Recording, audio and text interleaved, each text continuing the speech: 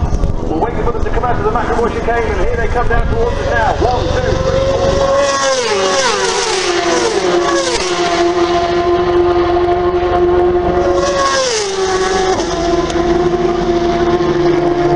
Come on, from Rutland.